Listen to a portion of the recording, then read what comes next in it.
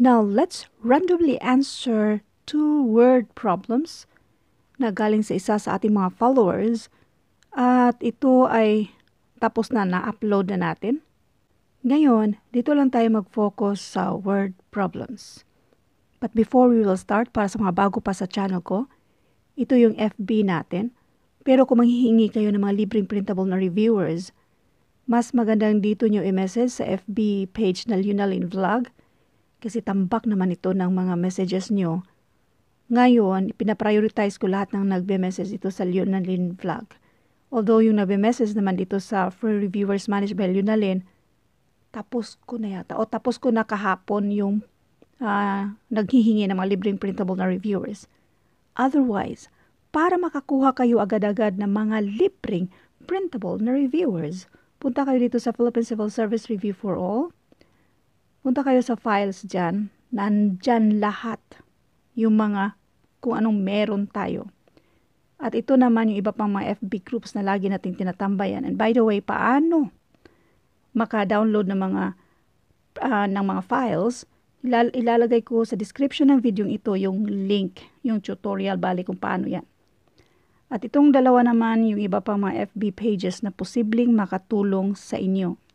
Ngayon, basahin na natin yung unang problem natin. You are a motorcycle driver and you drive, dito na tayo mag-focus lang, you drive a constant rate of 60 kilometers per hour. So, doon tayo sa given. Dapat ma-identify natin yung given na yung speed ay 60 kilometer per hour.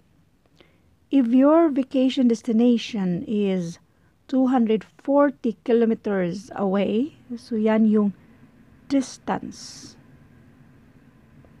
240 kilometers from Gingoog. How many hours will it take you to reach your destination? Meron pa itong karugtong na write a rule that best describes the problem and draw its graph using any method. Huwag na tayong mag-graph. Huwag na natin ito, ignore na natin itong next na instruction. So, ang gagawin na lang natin ay identify kung how many hours kung ito yung speed, tapos ito yung distance. Let's solve this in 2 ways. Pero itong dalawang solusyon na ibibigay ko sa inyo ay pariho lang, literally pariho lang. Ang pagkakaiba lang ay yung isa gamitan natin ng formula. Yung pangalawa naman ay tawagin nating kanto style way of solving. Kanto style ba? I-drawing muna natin yung distance. Kunwari ito yung distance. Yan ay 240. Ngayon, kada 60 kilometers daw, isang oras. Kada 60 kilometers, 60, isang oras. Ilan na yan? Meron ka ng 120. Sa 120, 2 hours na yan siya. Ngayon, yung total ay 240. So, isa pang 60, isang oras. Isa pang 60, isang oras din yan. Kung i-total mo lahat yung 60 na yan, 1, 2, 3, 4, apat na 60, ang total dyan ay 240. Yang 240 na yan, 1, 2, 3, 4. 4 hours. Sa distance na 240, it will take him 4 hours na biyahe. So, ang sagot, 4 hours. Ngayon, gamitan natin ng formula. Ang given ay yung speed at yung distance. Ang hinahanap natin ay yung time. Yung formula, when it comes sa speed na yan, no need na mag-memorize. Nandyan mismo yung formula. Speed equals kilometers. Yung kilometers, yan yung distance. Per hour, hour means time. Yan na yung formula. Now, given yung speed natin na 60, yung distance naman ay given 240. Ang hinahanap natin ay yung time. So, let t be our time.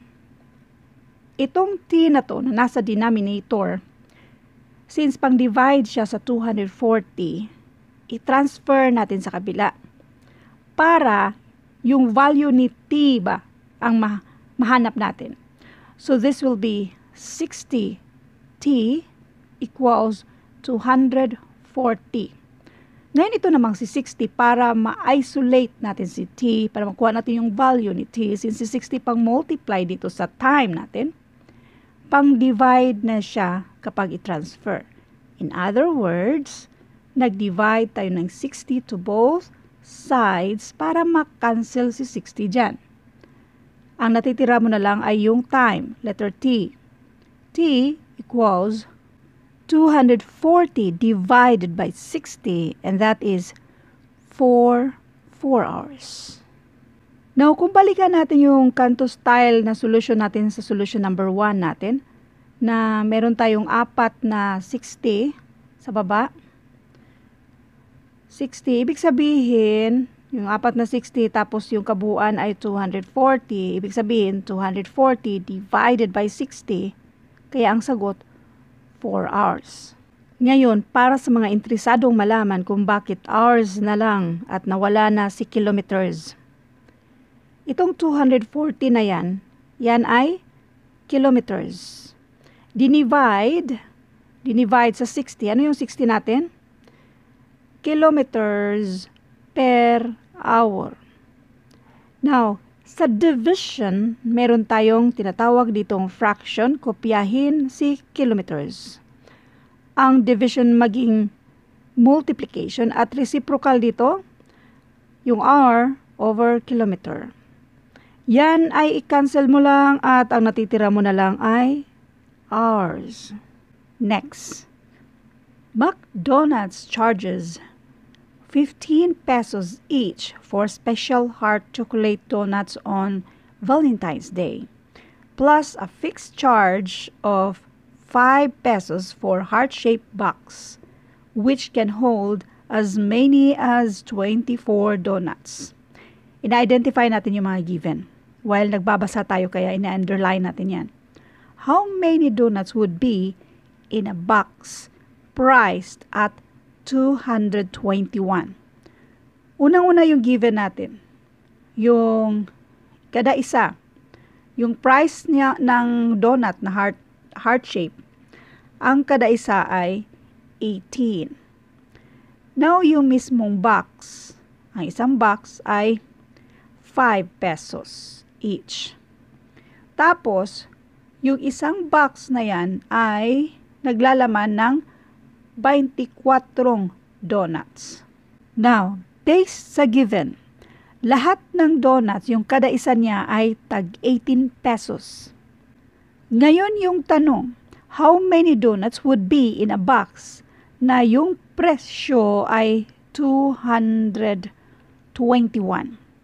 Unang-una, minusan muna natin ito ng 5 and we will get 116. Tingnan natin yung 116 kung ilang 18 ba ito. So, i-divide natin si 116 by 18. 21, isang 18 yan. So, this is 18. 21 minus 18. This is 3. Tapos, i-bring down si 6. 36. So, meron tayong dalawa dito. 18 times 2, 36.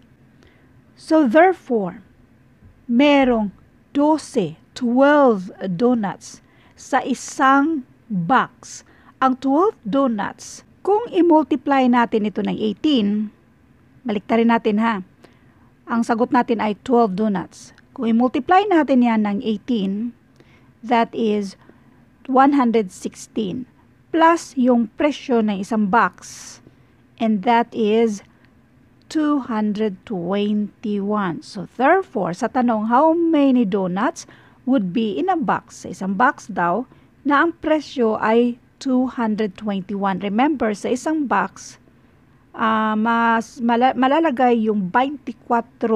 Kasya yung 24 na donuts sa isang box. Pero ang nabayaran ay 221 na. Sa given yan siya. So therefore, based sa given, kung ilan ang tanong ay kung ilan ang donuts, sa box ko ang presyo ay 221, 12 donuts ang sagot. Kasi sa 12, kung i-multiply natin ng 18, kasi 18 each, that will give us 216 plus yung presyo ng box na 5, ang total niyan ay 221. Therefore, ang sagot na 12 ay tama. Para naman sa follow-up question or yung karugtong na question, write a rule that best describes the problem and draw its graph. Hindi na natin yan sagutan. I'm sure madali nyo nang sagutan yan after knowing sa sagot na how many donuts would be in a box priced 221? 12. Thank you for watching at abangan yung mga future videos natin. Thank you and God bless.